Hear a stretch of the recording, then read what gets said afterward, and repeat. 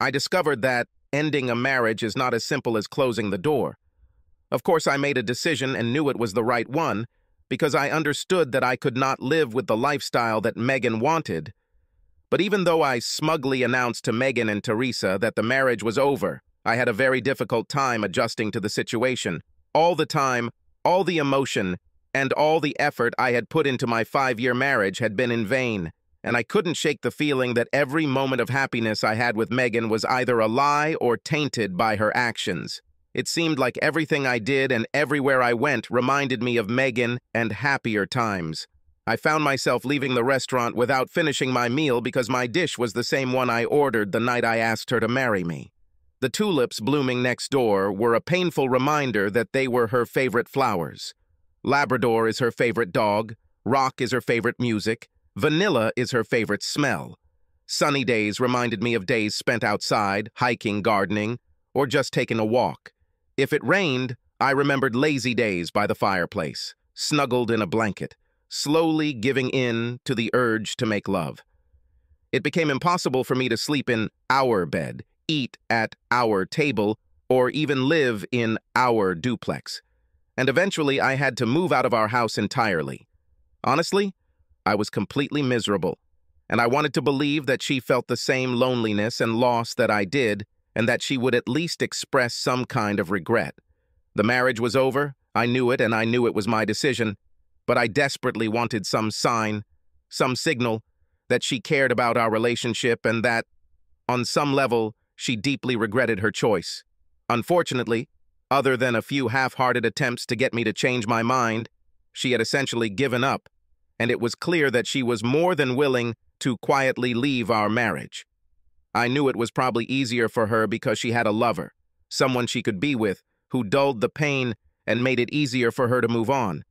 It seemed unfair to me that Megan continued to live with half of what her life had become while I was left without something of mine, especially since the half she had included something new and apparently exciting. Although I did not and could not know everything she did that summer before the divorce was finalized, I knew that she spent most of her free time with Palmer and Teresa and their group. He also knew that she had gone on vacation with him at least twice, once for a weekend in San Francisco and another for a week in Europe. If she missed me, her new lifestyle certainly alleviated the pain. The divorce was finalized a few months after my conversation with Teresa on the doorstep, and without any particular difficulties. The financial aspects were quite simple. Since I was initially living in a rental property, I had to give her some money for the furniture we owned. But other than that, everything went pretty smoothly. Each of us received half of our savings, our clothes, and other personal items. She took her car, I took mine. Despite the fact that I was the one who initiated the divorce, I could not shake the oppressive feeling that it was insanely easy to end a marriage that, as we promised, would last until death. And while I was already having a hard time adjusting, I was surprised at how empty I felt when we finally signed for the divorce papers, and I watched Megan walk out of the lawyer's office, no longer my wife. I was staring into space, thinking about how strange and sadly surreal and clinical the divorce process was, when I heard Taylor clear his throat. I looked at him and saw a worried look. "Are you okay?" he asked. "Yes, I'm fine. But what?" "Well, you don't look normal." You see, it was a hard day, the end of something that I thought was good and that I thought would last forever. Hard to swallow. I shook my head slowly, trying to keep my emotions under control. "Do you have doubts that the separation was the right decision?" Taylor asked. "I don't think so, no. She absolutely betrayed me by dating Palmer, so I wanted to leave. I wanted to get a divorce, even though I knew it would hurt." I thought for a minute. "But I guess I wanted her to pay some price.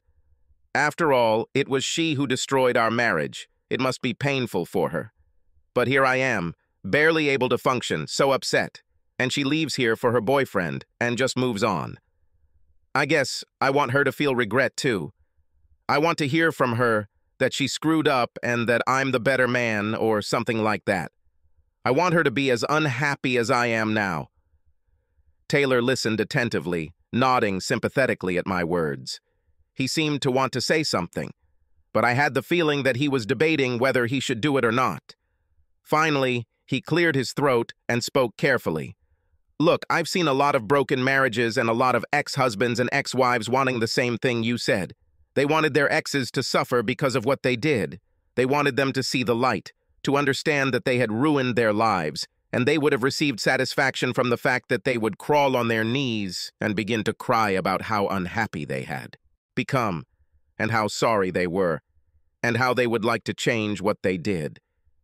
He looked at me intently, his gaze indicating that he needed my full attention. But so here it is. This almost never happens. And even when it does happen, even when a tearful ex admits in great detail everything she did wrong and everything she regrets, this admission does not do much for smart people because they adapted well after the divorce and move it on. They have a new wife, new children, a new house, and a new life, and they no longer care about the old life, the old wife, and the old grievances. Look, I don't know for sure, but my guess is that someday Megan will greatly regret what she did. But you can't wait for that day. You need to start living in such a way that you don't care what she feels. This is the only way to stay happy. Hell, it's the only way to stay sane. I didn't take Taylor's advice at first, although I thought about it a lot in the weeks that followed as I stumbled through life, trying to come to terms with the huge, gaping, emotional wound Megan had left me with. This wound demanded my attention, reminding me of my loneliness, her betrayal, and my obvious failure as a husband and a man. At her best, she was like a tethered wolf, growling to get my attention and threatening to overwhelm me if I let her get free. At its worst, it was like a fatal injury, causing unbearable and constant pain until it consumed me completely. At work, I was practically inaccessible, wrote programs in silence, and never spoke or smiled at my colleagues. When I was with friends, I moped, almost aggressively, and brought a dark, unhappy cloud of uncomfortable gloom into their homes. When alone, I would stare at the TV, at the words in a book, or at the ceiling, expecting the hour hand on the clock to magically bring me closer to something resembling happiness. And I slept only after I cried. This went on for several weeks, maybe even months. I wanted to take Taylor's advice. I wanted to stop thinking about Megan and just be happy. I wanted to have a new wife, house, child, and dog. I just couldn't figure out how I could achieve this from where I am. I felt like a man without clothes, tools, or even a map, sitting on an ice floe in the middle of the ocean, who just wanted to get home or at least warm up. How to force yourself to become something you are not. Feel what is not there. Ultimately, I think it was my friends who started to break the ice for me. Over time, in their company, I began to enjoy what I did before. Playing games, playing sports, going hiking, going to the movies. They were kind enough to continue to put up with my moods and tried tirelessly to do everything possible to bring me out of my melancholy. And so, every week I talked more, smiled more, and, in the end, laughed more. One night, after we had all eaten dinner and played video games, they all turned on me and insisted that it was time for me to start dating again. In playful fear, I accused them of trying to get rid of me, that they wanted to put me and my problems on some poor, unsuspecting girl. They insisted and gave me an ultimatum, an offer that they correctly thought I could not refuse. They had 6 tickets for a concert I really wanted to go to. One of the tickets will be mine, provided, and only if I can persuade some girl to go with me.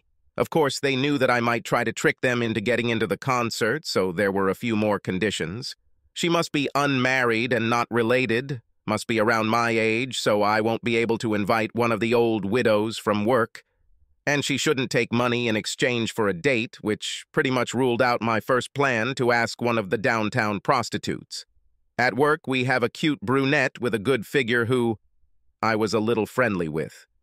And it turned out that she was available and ready to go. I felt awkward at first, but we ended up having a good time. The concert was great, and afterward we went out late that night for a bite to eat and a few drinks, and I even felt comfortable enough to ask her out again. We dated a few more times, had fun, and although we both knew we would never be a couple, Spending time with her gave me the courage and boosted my ego to keep trying. Over the next few months, I gradually started going on dates with some frequency, and it didn't take long before I was going on dates almost every weekend. I have found that several girls at work, at the gym I go to, or at parties I attend are more than interested in me. Their attention and interest really made me feel better. Although I actually enjoyed their company, I was unable or perhaps failed to form a serious relationship with any of these women. I got close enough with a couple of them to have sex, which was mostly very good and sometimes even a little wild. But this was purely recreational sex, not the kind that grew out of a desire to become really, truly intimate, the kind that you have with someone to show them how you really feel about them. This kind of sex can only happen with the person you want to marry. All this time I found time to communicate with friends. We were doing normal things, and they were asking me about all my latest dating adventures. Sally and Julie in particular were interested in which of them I really liked and who I was, thinking about getting into a serious relationship with, and were invariably disappointed when I didn't get into a relationship. I figured that sooner or later they would try to take a more active role in getting me into a long-term relationship, so I wasn't particularly surprised when I went to watch the Super Bowl and found, among two other couples, a pretty girl about my age, just coming to watch the game. But it was quite obvious that she was my date for the evening. Her name was Leanne. She has light brown hair pulled back into a ponytail, highlighting her cute round face with a slightly upturned nose and a few freckles. She is short, perhaps 30 centimeters shorter than me, and has a slender figure but with the right curves in important places. She has a shy, white-toothed smile and is very easy to talk to. It took me a while to realize that she either really loved football or that she was very well prepared by Bill and Greg because she said the right things at the right times. This made it easy to start a conversation, and it wasn't long before we were talking, arguing, and joking about what was happening on the field. But by the end of the game, the topics of conversation went beyond football, and we started talking about work, about ourselves, and about life in general. She is a nurse who grew up in the area and works at the local hospital, where she met and became friends with Julie, also a nurse. To my surprise, I also learned that she had a boyfriend named Danny, who was one of the accountants at the hospital and was out of town for the weekend. From what she said, I realized that they had been in a pretty serious relationship for quite some time and were essentially engaged. But for a variety of reasons, they both decided they needed to step back and rethink things. She spoke about him calmly, almost impartially, as if trying not to say anything that could arouse her emotions and embarrass her. So, since her relationship was no longer strictly exclusive and she was feeling a little lonely on Super Bowl Sunday, Julie invited her over. This news, of course, took me by surprise, because I assumed that Julie and Sally would try to set me up with very available women. When she left after the game, the women began the inevitable questions about what I thought and whether I would invite her again, and I started talking about her having a boyfriend. Julie tried to explain. Well, like Leanne said, things were pretty serious between them for a while, but that's not the case anymore, and they both date other people from time to time. But she still has a boyfriend, and she made it clear that they almost got married. There is a very big difference between almost married and married, Sally answered categorically. What about almost being married and completely free? This is also a very big difference, I shot back. Julie snorted. Come on, she's not almost married now. This was a few months ago, and frankly, I think that ship has already sailed. How can you know this? If it were all over, she would have said so. And to be honest, I really don't want to get into a relationship with a girl who is one step ahead or on the sidelines of a serious relationship. I think this is a bad idea. Julie raised an eyebrow. You looked like you had a good time. This couldn't be such a bad idea. Obviously, I had a great time, but that's part of the problem.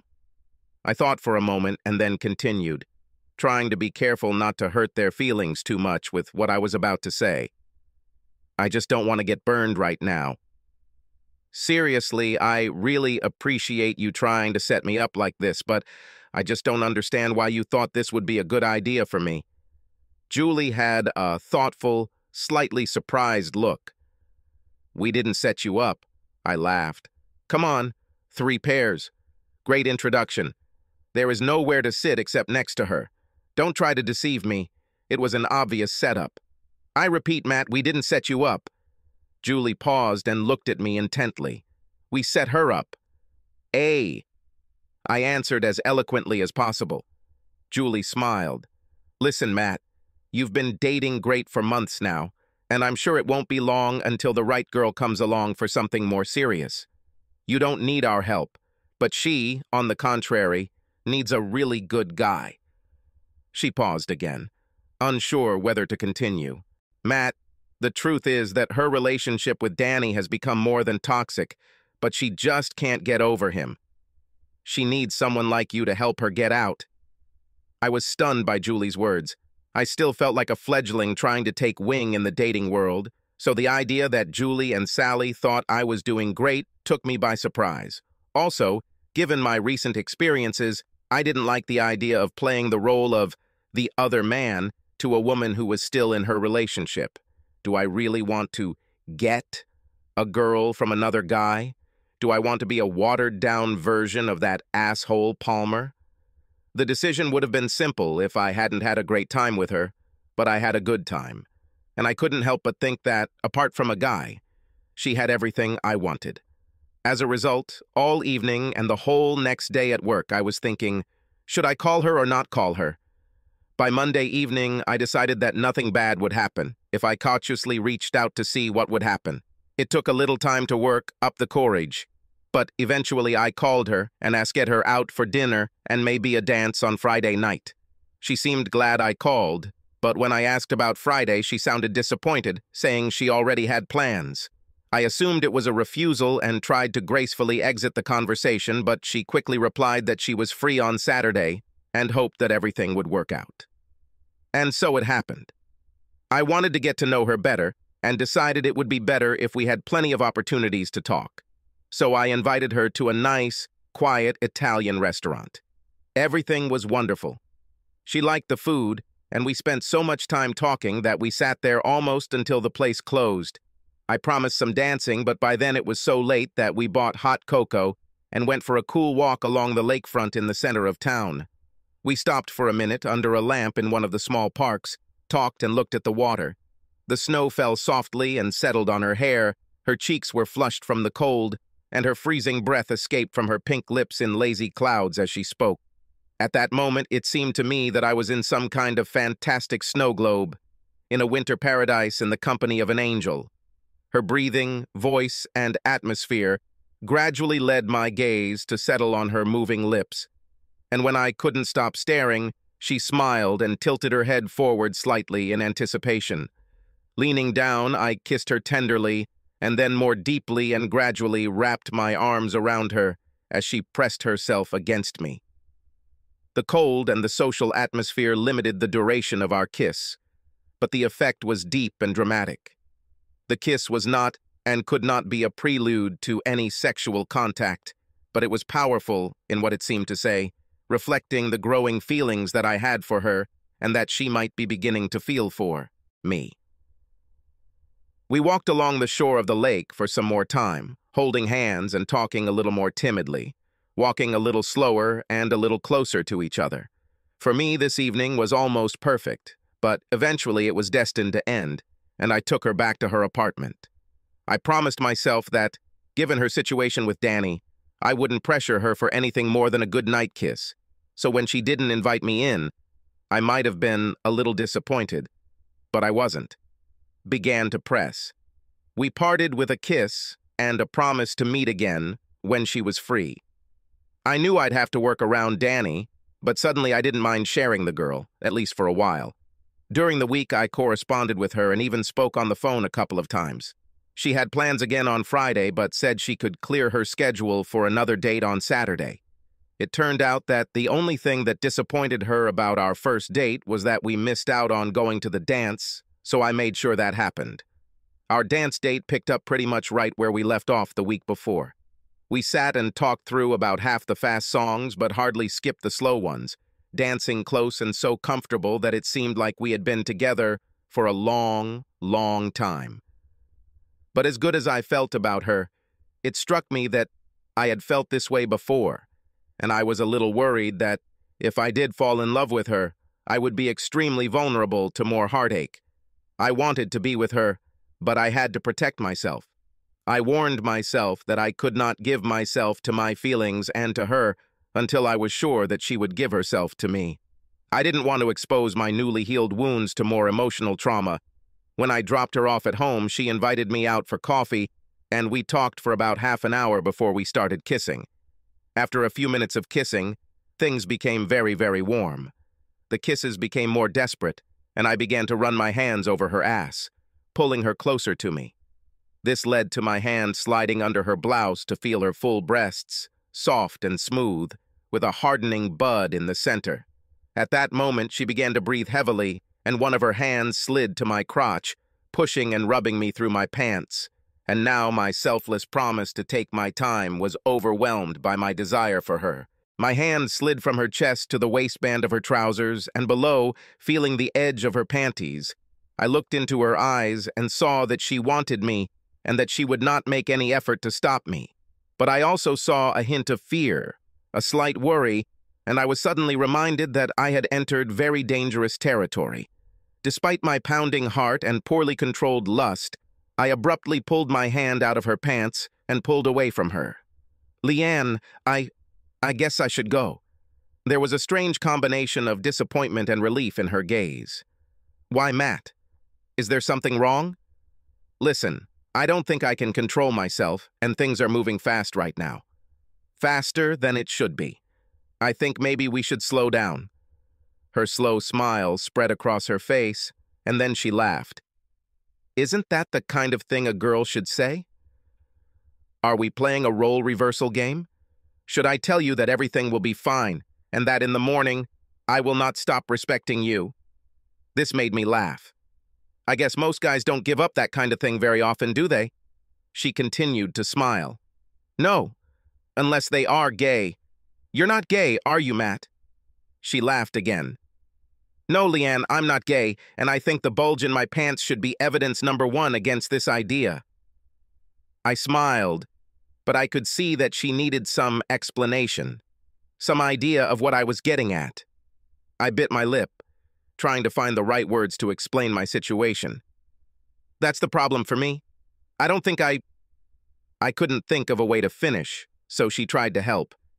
"Do you think you're not yet ready for sex after a divorce? Is that all, Matt?" No, I had a lot of sex. That's not the point." I suddenly stopped because she frowned. I obviously said something wrong. I started babbling something, trying to correct my mistake. "Wait, that didn't sound right? What I meant to say is that I've had sex with several girls, recreational sex, meaningless sex, since I started dating. But I don't think I can do this to you. I can't have casual sex with you because my feelings are not casual." I was red from embarrassment, both from how awkwardly I had described my recent sexual activity and from having further revealed my feelings for her. I looked at her seriously, hoping she would understand what I wanted to say and hoping I wouldn't have to say more. She stopped frowning, but she still looked puzzled. "Are you afraid to have a relationship with me? Have something not random? This is all." I shook my head slowly. She still didn't quite understand. "That's not entirely the point, no. It's hard to convey what I feel." Now I spoke deliberately, choosing my words carefully. "I really want to be with you, in every sense and all the time. I want this desperately, but I know that because of your situation with Danny, it can't happen right now. I understand it. Understand. But the way I feel about you, sex with you, will mean a commitment on my part. I can't make love to you just like that. It has to be in the context of commitment. This can only happen if I can devote myself to you, and this can only happen if you reach a point where you can devote yourself to me. Is it clear? Do you understand where I'm going with this?" Now she smiled, broadly, sincerely. She cupped my face with her hands, pulled me towards her, and gave me a long, romantic kiss. "I think I understand, Matt. Sex with me would be an expression of love and a promise of fidelity. And you can't do it right now because I can't make that promise. It's like that? I took a deep breath, feeling relieved. Exactly, Leanne, exactly. Over the next few months, I saw Leanne as often as I could, splitting my time between her days and nights with Danny. We felt very good, and we were getting closer. Deep down, I knew I was playing with emotional fire and risking heartbreak again, but I was happier than I had been in a long, long time. It might have been smarter to back off until she was done with Danny, but at that moment I couldn't bring myself to even consider that option. All was well until July when the 3-day weekend, including the 4th, approached. We didn't have any formal plans, but we talked and I assumed we'd meet again. I called her several times over the course of the week to talk and agreed that we would take things according to circumstances over the coming weekend. But on Friday afternoon, I called her to find out what time I could pick her up, and immediately realized that our plans to meet were in jeopardy. She hesitated for a long time when I asked what she wanted to do, and it was obvious that she had bad news that she did not want to share. When she finally said them, I felt like I'd been punched in the gut. The night before, Danny had surprised her with an invitation to go to Vegas. They left for the weekend immediately after work and returned only late on Monday evening. She tried to calm me down, and I tried to be kind, but I'm sure that a little bitterness still came out.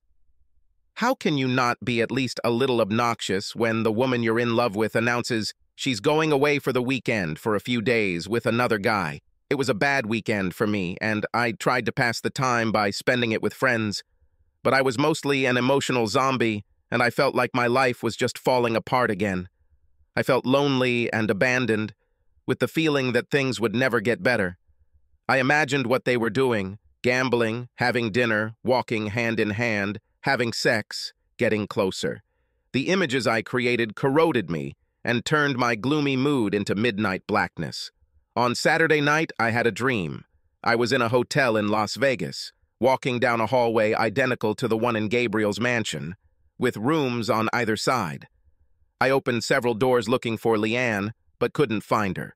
Approaching the last door, I heard the sounds of sex, moans, muttering, gentle slurping sounds, and with a trembling hand, I turned the handle and went inside.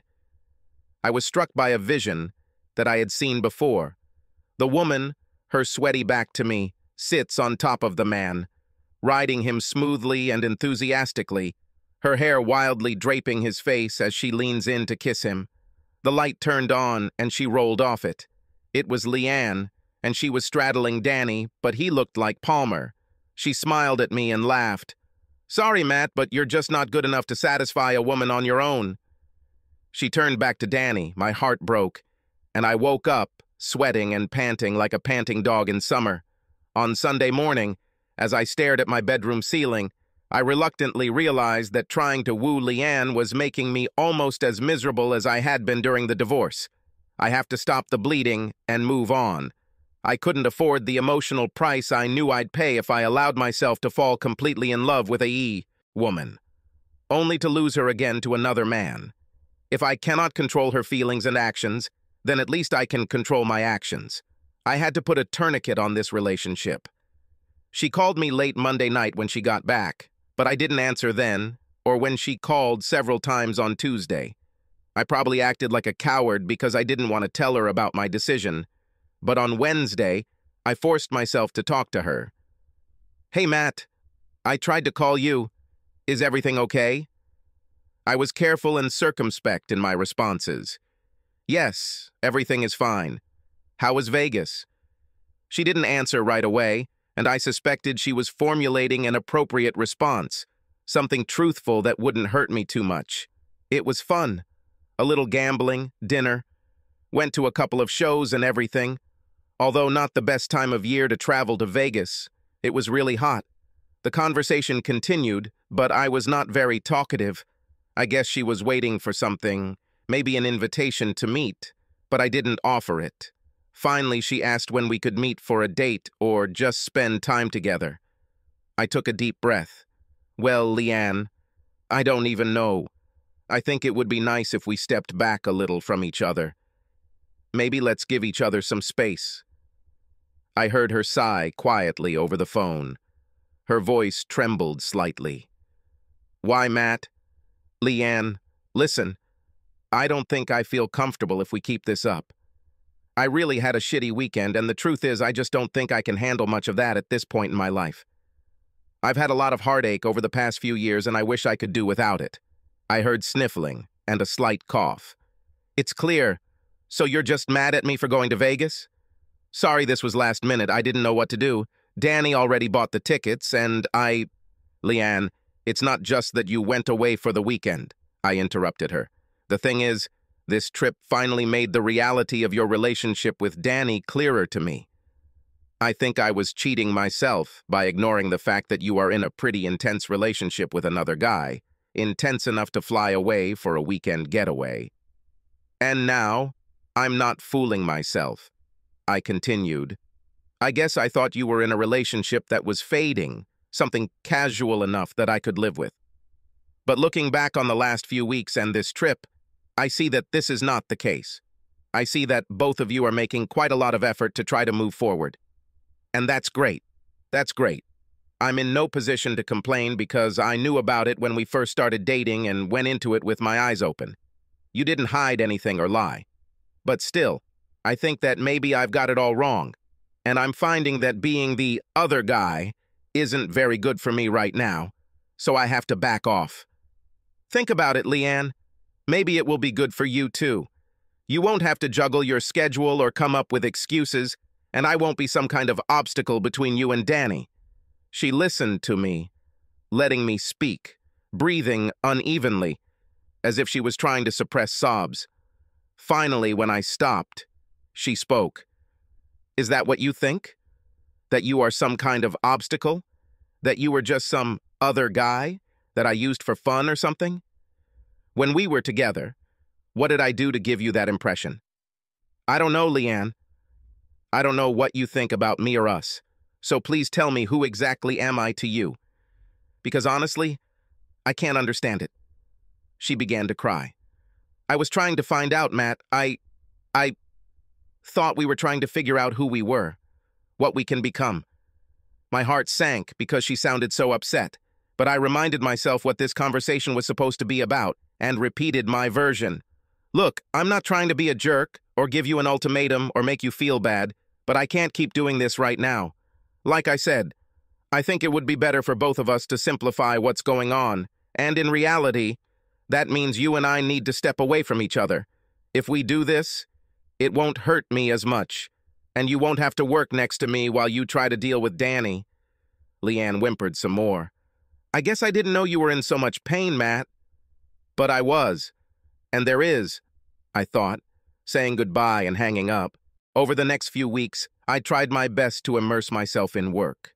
I had another fairly important task that required a lot of time and concentration, and I was grateful for the distractions.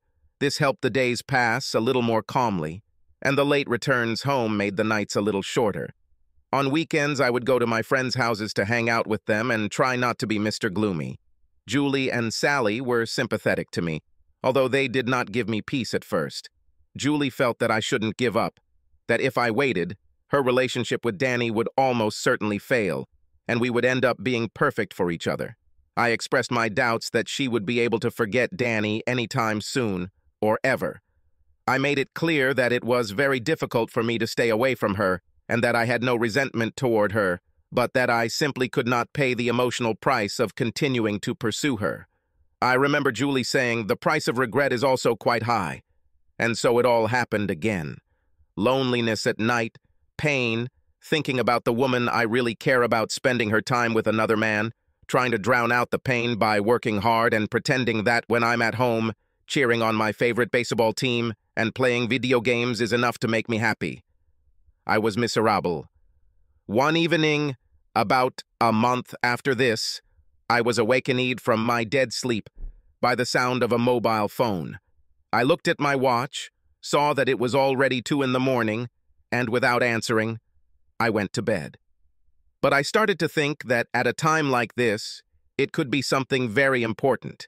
Maybe my mom or dad was sick or something like that, so I picked up the phone and saw that I had received a text message. It was from Leanne, and was very simple. "I miss you so much." I probably stared at those words for about 20 minutes, thinking about her, wondering what she was doing and why she was writing to me now in the middle of the night. I imagined that she had had a rough night and that she must really need a friend. Suddenly, this self-exile became meaningless to me. I'm lonely, unhappy, and obsessed with her. And she wants to be with me so much that she sent this SMS at this hour. She didn't betray me, just couldn't give me the reassurance I needed as I allowed myself to become even more attached to her. And I wrote back to her, "I miss you too." The next day I called her, and after a few awkward moments we talked as if nothing had happened. We talked and texted for a week, and eventually I asked her out to dinner.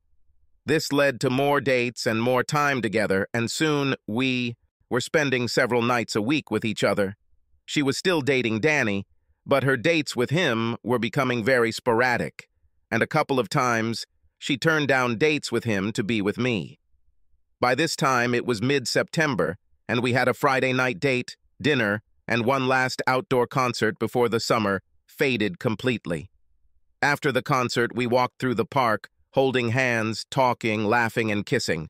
Somewhere around midnight, we went to a late-night coffee shop and ordered dessert, holding hands at the table, unable to take our eyes off each other.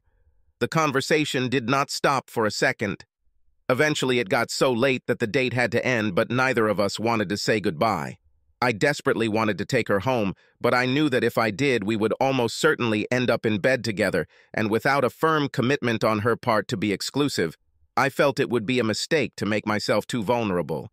She was disappointed when I said I'd better take her home, but made me swear that we'd see each other later in the day since it was already early Saturday morning. It wasn't hard to promise.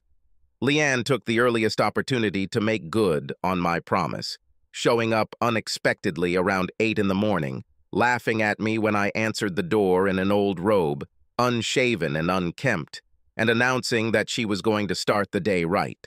She said she wanted to show off her cooking skills, and while I showered and shaved, she cooked a couple of omelets and scrambled eggs. Over breakfast, we chatted animatedly and playfully argued about what we should do that morning. We finally decided to visit the planetarium and spent the morning and part of the afternoon watching presentations about the stars and planets. Around mid-afternoon, we grabbed a bite to eat at a nearby sandwich shop and then took a short walk in the nearby park. The conversation dragged on a little, and in the silence I saw Leanne biting her lip, contemplating something she clearly wanted to say. Her hesitation bothered me, because I didn't want to hear anything complicated. "Matt, I need to tell you something," she began. "Do I want to hear this?" I gasped. She looked thoughtful. "Some of it probably isn't. But I think I should tell you about—" She stopped, obviously trying to find the right words. My heart was beating 1,000,000 miles an hour. She started again. "Look, Matt, you never asked about what I do with Danny during our dates, physically. And I appreciate it. It was polite, and it would have been, actually, quite awkward to talk about. But I want you to know that we didn't sleep together often. Maybe once or twice a month, no more, since we started dating. Hearing her talk about sleeping with Danny, even if it wasn't often, hurt, but I could breathe easier now. I didn't want to hear that she had sex with Danny, but what she said was much easier to hear than what I was most worried about, that she had decided to only be with Danny. Now she was looking straight at me, her eyes meeting mine. The other thing is that the last couple of times, even before Vegas, I really felt like I was cheating, that I shouldn't be in bed with him, I shouldn't do this to you. That night when I wrote to you, Danny was very persistent, and I just couldn't do it. I had to say no. He got a little angry. I asked him to leave, and he left, but he was very upset. All I could think about was how much I wanted you to be there, to hold me and make everything better. I wanted to be with you, and even if I couldn't, I wasn't going to cheat on you. Now it has become easier for me to breathe. Her confession came as a relief to me, and, as if by magic, my mood improved. I smiled and even felt a little lightheaded. "Matt, one more thing, and I know it's none of my business." She paused, biting her bottom lip in uncertainty, and looked like she wanted me to save her or something. It's stupid, but I had no idea what she was trying to say. What? That's all I could say. She blushed and continued. I know that you had a lot of girlfriends before me, and I would like to know if, well, since we've been dating, you have a girlfriend. Now I get it. But the sneaky part of me wanted her to squirm a little. She's cute when she squirms. What do I have? I asked, trying, but failing, to keep a straight face. I found myself grinning, having a hard time not laughing. She realized that I was mocking her and playfully hit her on the shoulder. I can't believe you're going to make me ask you. She raised her eyebrows and her eyes glared into mine. Okay, Matt, did you have a lot of sex? As she waited for an answer, her face softened into an expression of confusion, hope, fear, and perhaps curiosity. Oh, yeah, I guess I'll say I did. Quite a lot, actually. Her face darkened, and I quickly added, of course, every time I was alone. I pointed with my eyes at my right hand, bending and unbending it a couple of times. A look of understanding and relief appeared on her face, and she laughed lightly. She took my right hand and, looking at it, said, I think I should envy you, because you have already almost completely taken possession of my mat. I sucked in a breath and made an expression of discomfort on my face, pretending that it was difficult for me to say something. Leanne, it wasn't just the right hand there. I don't know how to tell you, but I was also left-handed. Sorry. I just couldn't help myself. She laughed again, hugged me, and kissing me tenderly after each word said, From this moment, your hands will touch me and not you. She ended with a long, sensual French kiss. I wanted to say something incredibly erotic and romantic. I wanted to amaze her with the depth of my feelings and give her something that she would remember forever. I wanted to be Keats, Don Juan, and Cyrano de Bergerac rolled into one. But at that moment all I could say was, how about you come to my place? She was still breathing heavily, looking at me with loving eyes, and hugging me as if she didn't want to let go. But then she said something that I didn't expect at all. How about I meet you there in a couple of hours? I have to take care of something first. I was more than a little surprised and more than a little disheartened. I asked what she needed to do, where she was going, and why she couldn't do it later. But she was coy, and given my recent track record, I was more than a little concerned. We walked to my car, and I drove her to her house. She ran to her car, got in and drove away without going into the apartment, driving as if she had been shot with a gun. Her sudden departure had me thinking a million miles an hour. Naturally, I imagined that she had something more important than being with me, and I felt pretty lousy about it. In 10 minutes, I went from being sure that she wanted to be with me to not being sure about anything. I went home, grabbed a beer, collapsed on the couch, and started watching some old movie. 2 more beers, a ham sandwich, another old movie, and I was sure I'd be spending another night alone when my front door slammed open. It was so loud and unexpected that I jumped up from the couch, thinking it was the police or something worse. Leanne burst into the living room, hugged me, and kissed me deeply. Missed you, she said, and started rummaging through her purse, eventually pulling out a huge pack of condoms, which she threw on the coffee table, and kissed me again. Why are there so many condoms? I muttered, still pressing my lips to hers. She pulled back a little and blushed. I didn't want to risk that you'd want to use them and you wouldn't have them, so I took a few. So you spent 3 hours buying condoms? Is this what you did? She looked at my chest, grabbed my shirt, and began to slowly unbutton the buttons as she spoke. No, I went to Danny. She raised her eyes to my face as she said this, undoubtedly seeing an expression of extreme consternation. It's not what you might think. I had to tell him it was over. We'd been together a long time, Matt, and I didn't want to do this over the phone. He deserved a face-to-face conversation. Otherwise, it would become cowardice. I was relieved, but still puzzled. Did you need to do this tonight? Yes, Matt. It was necessary. And I did it for you. For us. She was finishing taking off my shirt, looking at me intently, her mouth inches from mine, her breath mingling with mine as she spoke. "Remember when you told me you couldn't have sex with me for fun? That your feelings are too strong to do this, and that you want sex to reflect commitment, to reflect loyalty, exceptionalism?" I nodded. "Shh, well, so it will be. So it will be." And I had to officially end things with Danny for that to happen. My shirt was off, and she was kissing my chest. Between her kisses and her hasty explanation that carried some of the life-changing implications of our relationship, I found it hard to think. "So, that would mean that—" I couldn't say anything else. "That would mean that I want you to be the last man I make love to." She looked at me and raised her eyebrows. "And it would certainly be better if that meant that I would be the last woman you would be with." By this time, my pants were halfway down my legs, and she reached for my manhood and began caressing it with long, sensual, luxurious strokes. All I could do was smile, nod dumbly, and reach for her blouse.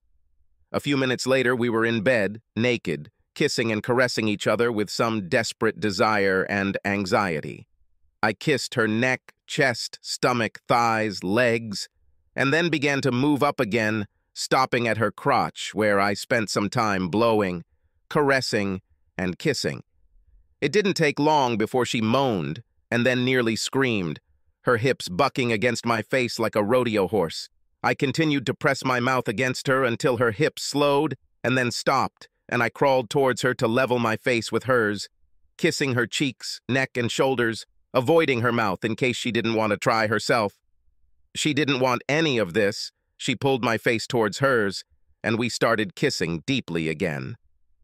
Then I needed her more than ever in my life, and I slowly took her.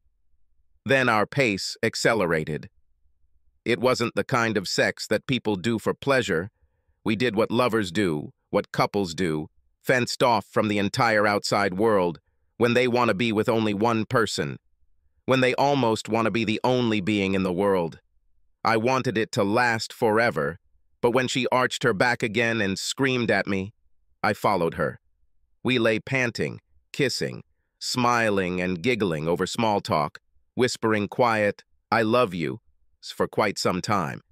Then we did it 2 more times, each time with almost as much pleasure as the first, and stayed asleep in bed until late Sunday morning when we did it again. We never used condoms. Over the next few days, Leanne moved into the semi-detached house with me. She placed her clothes where Megan's used to be, as well as her makeup and shoes. We ate together, watched TV together, showered together, and slept together. It felt like marriage to me, and after months of being in this relationship, I didn't see the point in not making it official. I asked her to marry me at the same Italian restaurant where we went on our first date, and she responded by throwing herself across the table to hug me, spilling water on the tablecloth, and getting red sauce all over her blouse. We went to her parents' house for Thanksgiving so they could meet me. They were obviously a little concerned that Leanne had jumped into another relationship too quickly, and were also a little worried about my divorce. But they stopped worrying when they saw us together, and after Leanne explained the circumstances of my divorce in a private conversation. I was nervous, but I think I made a pretty good impression, and by the end of the weekend, her family was treating me like an old friend, and her parents were already asking about our plans for kids. Leanne and I didn't delay our engagement and got married in a small village chapel on a crisp, snowy Saturday in February. The wedding was small and intimate, attended by family members and a few close friends. I had a hard time choosing a best man, so Bill and Greg shared the duties, with Sister Leanne serving as the bride's best man. Julie and Sally were the bridesmaids, and, as expected, they practically took over the wedding preparations, dealing with details that neither Lena nor I particularly cared about. The day after the wedding, we flew to St. Thomas and had a very relaxing and memorable honeymoon. We had such a good time that we promised each other we would return, perhaps for our 10th anniversary. Over the next few years, Leanne and I saved money and eventually bought a house. It was a renovated house with 4 bedrooms, a beautiful porch, and a large yard with trees and a flower bed. The day we closed, Leanne announced she was pregnant, and by the time we had remodeled the entire interior of the house, there was a baby boy in the freshly painted nursery. Our lives changed with the birth of Tommy, but I couldn't be happier. We were becoming the family I had always dreamed of. Shortly after Tommy was born, there was a shootout at Gabriel's house. It turned out that some guy's wife made a scene with one of Gabriel's friends, and he was not as phlegmatic about it as I was. He pulled out a gun and, after shooting Jordy in the leg, walked through the house until he found his wife and her lover, whom he shot before turning the gun on himself. I think his wife survived and Jordy was okay, but the shooter and his lover were both killed. The trial was full of juicy details and, as expected, became big news, even making national headlines. I'm guessing the Putnam family wasn't too happy about the publicity and gave Gabriel an ultimatum, forcing him to sell the mansion and essentially banishing him back to the family compound in Ohio. Around the time of the trial, I was at a party at Bill's house and recognized Charles Taylor and his wife. I came up to say hello, and he remembered me. We talked for a bit, and he seemed genuinely happy with how things had turned out for me. As I was about to leave, he smiled and asked what I thought of Palmer. To be honest, I haven't thought about him for a long time. What do you mean? Well, I don't think you heard, but he got divorced. His wife finally left him because of cheating. No, and that's the funniest thing. They had this, open marriage, and I think eventually she got tired of Palmer and fell in love with one of her boyfriends. Anyway, she had an ironclad prenuptial agreement, so Palmer was damn lucky when she left him. So what happened then? Him and Megan... No, I don't think so. He interrupted. He had to leave town to find a job, and I'm sure he left alone. It turned out that he had zero skills as a lawyer, which should not surprise anyone. I think he works 9 to 5 at his brother's hardware store in Pittsburgh. Funny, right? Yes, probably. A bit of a downgrade, huh? Taylor laughed and winked. I remembered what he told me in his office on the day of my divorce and realized how right he was. Things didn't work out between my former rival and Megan, and while it was interesting, I didn't need to know about it to be happy. I have a family that I care about and love, and that's really all that matters to me. About 3 years later, I saw Megan again for the last time. It was in a greenhouse nursery. I was with my boy sitting in a cart while I looked at some flowering plants. Leanne, 7 months pregnant with our second child, was inspecting the trees on the other side of the nursery. While I pushed the cart along the rows of lavender, Megan stood at the far end of the aisle and looked at a basket of some herbs. She hasn't changed much. Maybe she's gained a little weight, but overall she's remained the same.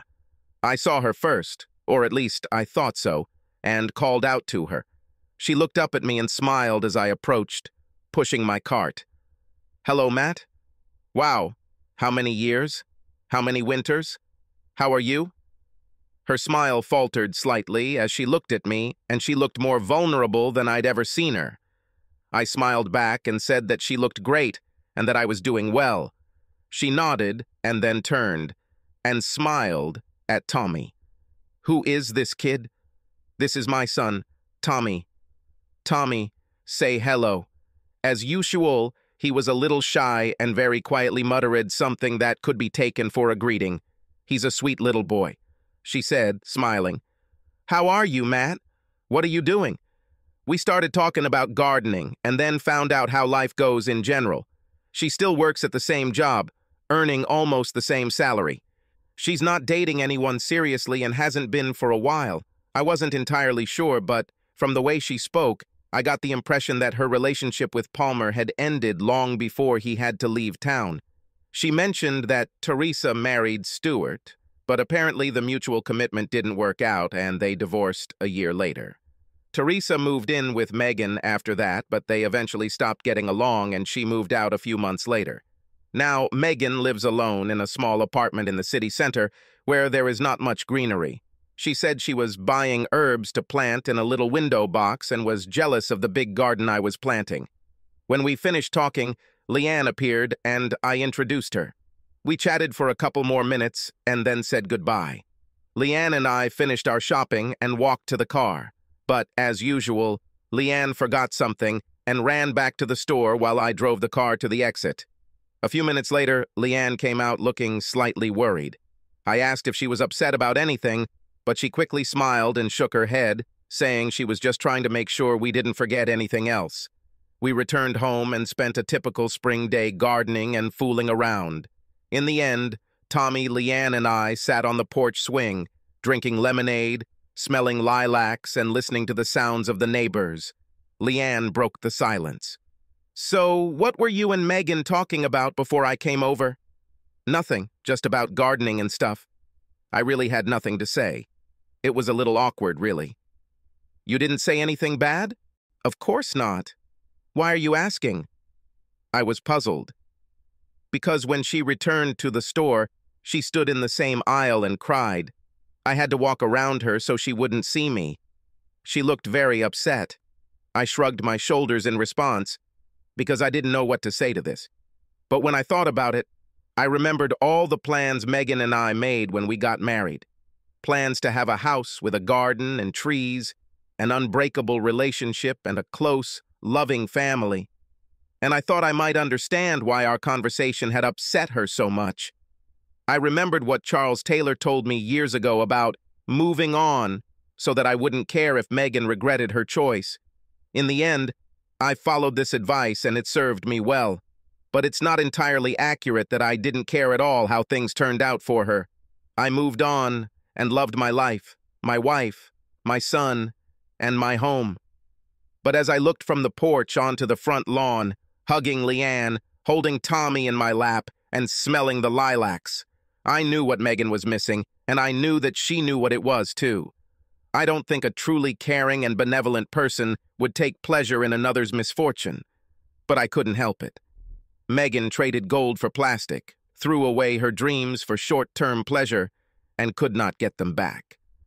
I pulled Leanne closer to me and smiled. Subscribe to our channel so that your second chaff doesn't cheat on you, and go ahead and listen to the next story, because this story is nothing compared to the next one. If you're under 18, don't even think about listening to the next one.